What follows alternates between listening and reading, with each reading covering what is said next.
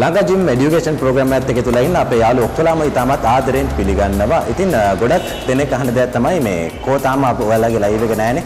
Post දානවා විතරයි, comment කරනවා විතරයි, ස්ටේටස් අප්ඩේට් කරනවා විතරයි, ලයිව් එක එනවා කියලා කොහොතාම ලයිව් උත් නැහැ, දෙනවා කිව්ව ටී-ෂර්ට් උත් නැහැ කියන දේ ගැන. ඉතින් ඒ ගැන පුංචි මතක් කිරීමක් කරන්න ඕනේ. අපි අනිවාර්යෙන් පුංචි ප්‍රමාද දෝෂයක් තියෙනවා.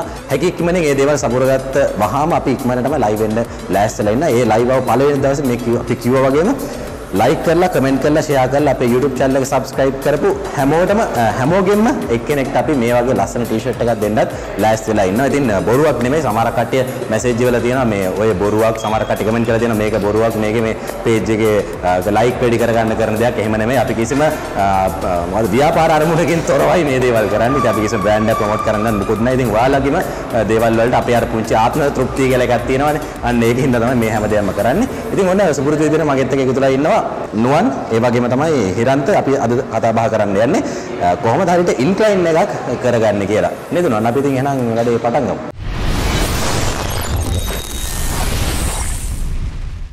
කල්ලාද අපි කතා කරන්න යන්නේ ඉන්ක්ලයින් බාබෙල් බෙන්ච් ප්‍රෙස් එක ගැන.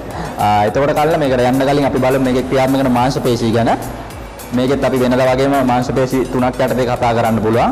මම ඉස්සෙල්ලාම කියන්න මූලිකවම අපිට වැදගත් වෙන මාංශපේශී තුන මොනවද කියලා. ප්‍රධාන වශයෙන්ම ක්‍රියාත්මක වෙන්නේ පෙක්ටොරාලියස් මාජි කියන මාංශපේශිය.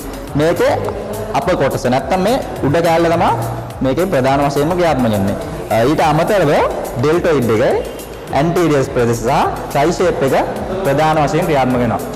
එතකොට කලින් මම වැඩිපුර දැනගන්න කියන්නේ මේකේ සෙකන්ඩරි මාංශපේශී ඩෙල්ටොයිඩ් එකේ මීඩියල් එක නැත්තම් මැද කොටස.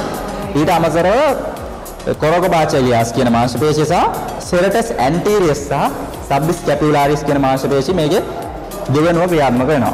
එතකොට කලින් මේකේ ඇන්ටගොනිස්ට් වෙන්නේ නැත්තම් මේ ව්‍යායාම කිරීමට අපිට උපකාරී වෙන මාංශපේශිය ලෙස අපිට හඳුන්වන්න පුළුවන් ලැටිසිමස් දෝසි සහ බයිසෙප් එක වගේම ඩෙල්ටොයිඩ් එකේ පොස්ටීරියර් කොටස.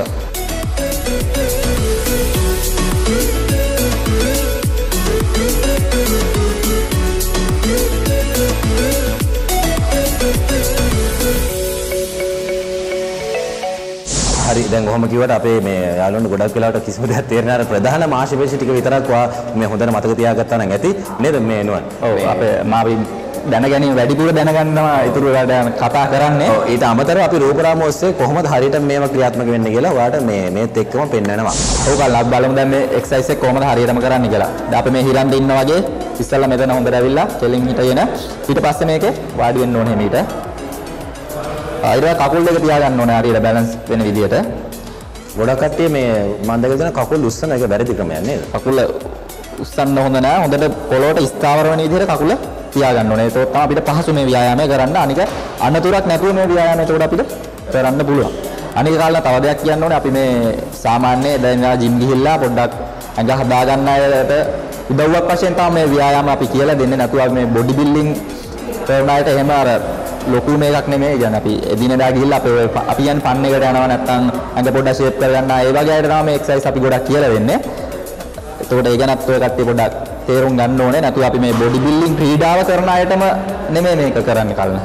අපි කියනවා නම් ආධුනිකයන්ට මොකක් හරි දෙයක් දන්නේ නැති කෙනෙක්ට දැනගන්න තමයි ගොඩක්ම මේ දේවල් කරගෙන යන්නේ. හොඳයි. ඒ වගේම කලින් මේ හැම අපි කරන හැම එක්සර්සයිස් එකකම වේරියේෂන් තියෙනවා. අපි මේ කරන්නේ බේසිකලි. ඒ කියන්නේ බේසිකලි මූලිකවම සිදු කරන ආකාරය තමයි අපි මේ කරලා පෙන්නන්නේ. සාමාන්‍යයෙන් උරහිස් මට්ටමට තමයි අල්ලගන්නේ ෂෝල්ඩර් වයිඩ් එකට. ෂෝල්ඩර් වයිඩ් එකට අල්ලගෙන බාර් එක හොඳට අල්ල ගන්න ඕනේ ඉස්සෙල්ලා. ඒකල්ල මේක උස්සලා ගන්න ඕනේ.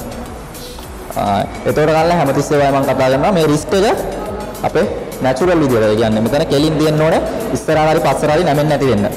ඊට පස්සේ අපි හිමීට මේක පපුව ගාවට ගන්නවා. අපේ මේ නිපල් එක හරිය ගාවට.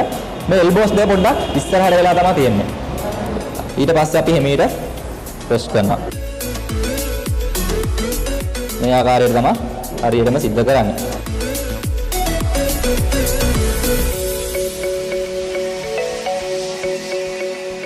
සාමාන්‍යයෙන් ගොඩක් කෙට්ටු කෙනෙක් රෙප්ස් කීයක් විතර යන්න ඕනේද මේකේ? කලින් මේ මූලික වශයෙන් රෙප් 10කින් වගේ පටන් ගත්තට ගැටලුවක් නැහැ. ඊට පස්සේ අපි මේක රෙප්ස් වේරියේෂන් කරවුවා හැකි එයාගේ අවශ්‍යතාවය අනුව සහ එයාගේ මාංශපේශී වර්ධනය වෙන ආකාරය අනුව.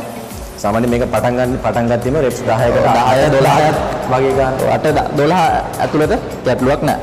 ඒතකොට මේකේ වේගය මම කලින් කතා කරා ටෙම්පෝ එක 202 ටෙම්පෝ එකක් තමයි යන්නේ. ඒ කියන්නේ තප්පර දෙකක් අපි පල්ලෙහාට මීට ගන්නවා. තප්පර දෙකක් මීට උඩට තල්ලු කරනවා.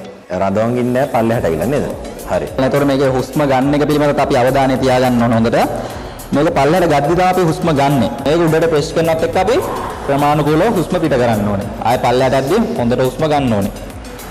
ඒ පිළිබඳව හොඳ අවධානයක් තියාගන්න ඕනේ වැදගත් දෙයක්.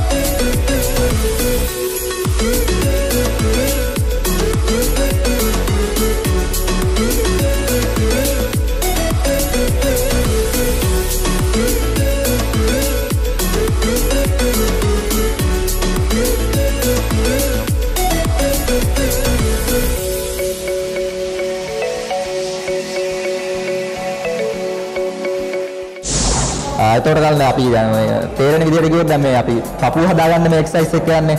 එතකොට මේක වැඩිපුරම අපේ මේ අපේ පෙක්ටෝරල් එක අපි කොටස් තුනකට බෙදුවොත් මේ ලෝ පාර්ට් එක, මීඩියල් පාර්ට් එක සහ අපර් පාර්ට් එක කියලා දෙනවා. එතකොට මේ ව්‍යායාමයේ වැඩිපුරම අපිට එෆෙක්ට් වෙන්නේ මේ උඩ කොටස නැත්නම් අපර් පාර්ට් එකට. පපුවේ උඩ කොටසට. හරි. ඉතින් මේ විදිහට තමයි ඉන්ක්ලයින් බෙන්ච් ප්‍රෙස් එකක් හරියට කරගන්න විදිහ. ඉතින් වැඩි හොඳයි නම් ෂෙයා පාරක් දෙන්න, කමෙන්ට් එකක් දාන්න, ලයික් එකක් දාන්න. ඔයා තාමත් අපේ YouTube channel එක subscribe කරේ නැත්නම් ඉක්මනටම ගිහලා YouTube channel එක subscribe කරන්න. එතකොට අපි දාන videos ඉක්මනටම ඔයාලට දැනගන්න පුළුවන් වෙනවා. තවත් ක්‍රමයක් තමයි එතන හැබැයි subscribe කියන එක තැනට හැබැයි තියෙන පුංචි bell. ඒ bell එක click කරාම අපි දාන videos කලින් කිව්වා වගේම ඉක්මනටම ඔයාලට දැනගන්න හම්බ වෙනවා notification එකක් විදිහට. ඒත් එක්කම ඔයා අපේ මේ t-shirt එක දිනා ගන්න game එකට එකතු වෙනවා. අමතක කරන්න එපා. කලින් කිව්වා වගේම මේක බොරුවක් නෙමෙයි. අපි අනිවාර්යෙන් t-shirt එකක් දෙනවා.